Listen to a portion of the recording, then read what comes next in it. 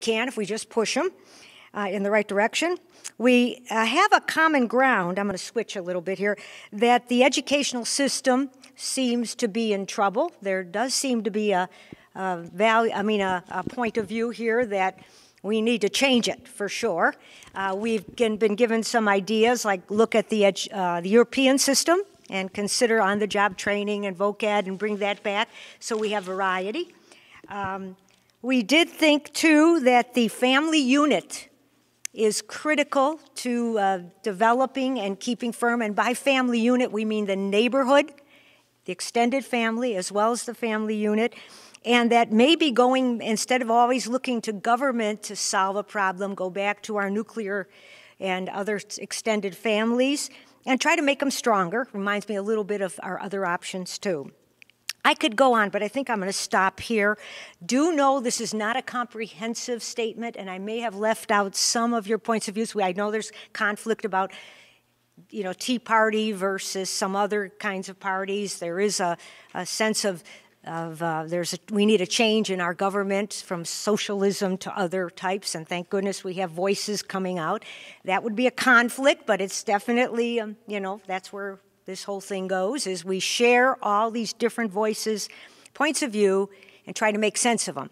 So with that, I am going to just take 1 minute to say, since I am the one whose responsibility is to review with great care all the information given today, which means the videotape, and I will have other people review it with me, all of these written notes, even my own that I scribbled, as well as these individual sheets, which could we hand out right now, maybe? We're going to do a quick recap. Okay, recap. Okay, good. Just know, please, if you could stay another moment to give me another piece of your voice that will make all of our voices stronger. Caroline? Sorry about that. We just want to get some reflection here on your thoughts. So we're just going to take a few minutes to do that and have you share with us some more. Each of us is going to ask you 3 questions, if we could just kind of encapsulate it here. Individual reflections. How has your thinking about the issues changed since we've started this evening? How has your thinking about other people's views changed? And how has your perspective changed as a result of what you have heard in this forum? Does anybody want to reflect on that? If you put it in the questionnaire, or you can give us a verbal reaction. Yeah. So has your attitude changed since we've come together tonight? Say again. Has your attitude changed since you came here tonight? Your thinking. Uh-huh. Yeah. Yes, sir. I was actually surprised that quite a few of you supported cutting entitlement programs, such as not cutting but reducing benefits for Social Security and pensions, etc. Because you guys are older generation. Usually they're against it, but I was actually pretty surprised because older people are usually against it. I guess one of the questions is. Well, Jim, that's what it's about. Well, I didn't hear nobody saying about cutting that. So I don't know. One thing that you did say earlier, Eric, that you think that Social Security is a Ponzi scheme, that shocked me because since I've been 18, I've been putting into Social Security, thinking that I would be getting back a little bit for Social Security as an income to whatever else I was investing. So that I can't see that that's a Ponzi scheme, putting in something that I think will be getting to me later on. Now, as a young person, you haven't put anything in yet, so you don't quite understand where I'm at. But everybody's depends on Social Security, no matter what we have otherwise.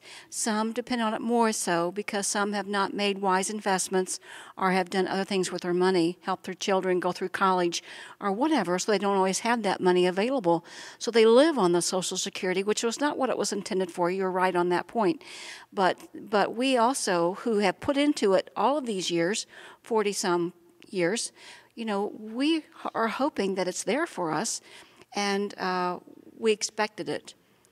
When I said Ponzi scheme, what I meant was the original the architecture of Social Security was you put in more money than you'll take out. Because if you take out more money than you put in, which a lot of people are doing now because they're living longer, then the scheme falls apart. It's not. I didn't mean it derogatory towards Social Security, but that's the general basis of it. Was you're supposed to put in more money than you take out to keep it going. But now because people are taking out more money than they put in, it's falling apart. That's why we need reforms. And Okay, I think if Bill could just do the last group reflections. He's going to do. Bill's going to do number 2, and but you answered a question. What the questions that were brought up. He had a different view and a different way of putting it. So this is good. That's what it's about. I really wanted to do 3, Ron. Okay, 2 group reflections. We talked about a lot, and we really covered what we referred to as options as we got up before you. Is there anything that we didn't address in the way of economic security that you'd like to have talked about tonight, or can you think of anything that, as we convene another time, we could address more clearly than we did tonight? Yes. Well, I came here tonight. I wasn't expecting this. This is fine. I enjoyed this very much, and hearing everybody's opinion. Oh, good. That's even better now. But anyway, it would have been good if we had some economic guru who could give us a little bit of explanation of our fears and our expectations of what's going on, and maybe direct it that way a little bit. I mean, I really enjoyed hearing what Carol had to say, but I don't think she really can give me a good economic reason as to why we're here today. You know what I mean? Yes, I think I follow that a bit. This is sort of a Chautauqua of... yes. And that's not what I was expecting, but it was fine. Okay. I enjoyed it. All right. Anyone else? Let's go over here to Catherine. The Hurricane Katrine. Yes, I didn't expect, looking through this, I was thinking, gosh, this is a very sort of a positive direction. And I happen to be one of those people that listen to different economists. And this $600 billion is only the beginning. And every month the Fed is going to buy more Treasury bonds. And every month we are going to realize more inflation. And this is only putting off what the bad days are going to happen. And you said you wanted it to be 3 months and you didn't know if it would be 2 years. It's going to be decades. And it is going to be bad, and we're only putting it off. So the bad days are coming, and there was mention here among us that some of us want to get together more on this survival plans kind of interesting and important exchange and sharing and discussion. That's very well taken, and that one of the outcomes tonight was what we can do within our communities and neighborhoods on a survival, and that could very well be a future forum or discussion we could have here. Can we just sum up with one more? Okay. Dave's been waiting. We'll do 2 quickly here, Dave. I'll sum up real quick because I'm struck by the unanimity among everyone in your concern for where we are, but also for your lack of, and this isn't a criticism, your lack of answers. And it is a reflection, I think, of what's going on across the country. Al and I just made a joke about there being no economic guru to tell us how to get out of this. We're in this together, and we're either going up or we're going down together. But on a positive note, I said it before, I'll say it again. I think this is the greatest country in the world. It's better than the second best anywhere, and I know that we can get ourselves out of this. Why is it the greatest country? I think that you can look over at least the last 75 years and see the quality of life that all of us have experienced and all of us have taken advantage of.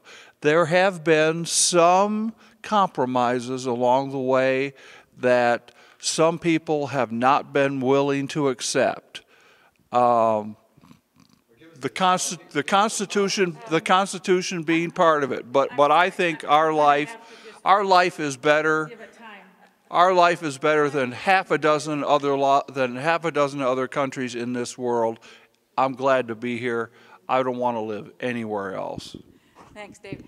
The reason I have to interrupt is because Deanna has given up her time, and she is committed to leave at 8:30, and we have extended her time. So, and we have some housekeeping things we have to take care of before that. So, all we want to do right now is just sum up real quick, and I'm sorry we couldn't get to everybody. I know that the discussions keep going, but what we want to do is talk about what's next and what we've learned from the forum and from ourselves, and do we want to get together again? And I've heard some positive things here, which is greatly appreciated.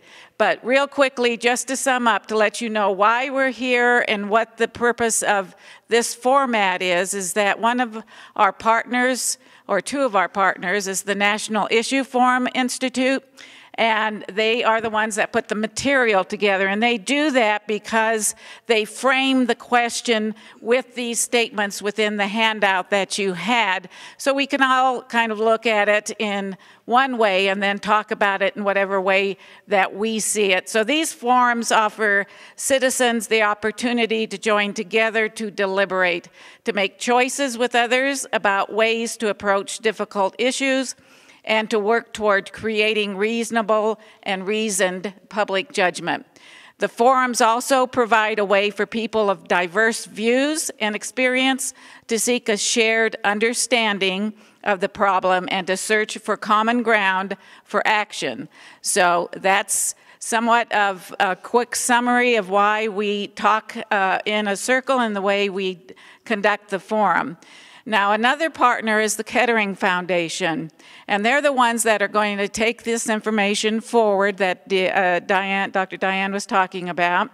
They're seeking innovative ways to communicate the results of forums to policymakers. So the public thinking that emerges from these forums can provide valuable insights to policymakers about the kinds of things the public is ready to act on, and where the public might need further thinking. So we also recognize that the results of forums might be more useful to state policymakers if they are analyzed regionally and also on a national level. So the Kettering Foundation, which is a national research institute, it's been around since Mr. Kettering passed away and left his fortune to the research of public deliberation, which was in the 40s, and since then they have worked with the National Issue Forum to frame these issues in a way we can get together and then take it forward for us so that in our small communities and our small discussions we can have some action that might come out of it. So they will be convening regional events. They're looking to have virtual online video casts as well as a central event, and possibly in New Mexico at the Institute of Public Law at University of New Mexico. So the information we have here is going to go forward there. And then the Kettering Foundation is going to convene a national event on May 10th at the National Press Club, and we will have 2 of our steering committee members present at that event. Again, May 10th. With your participation this evening, you will be notified of all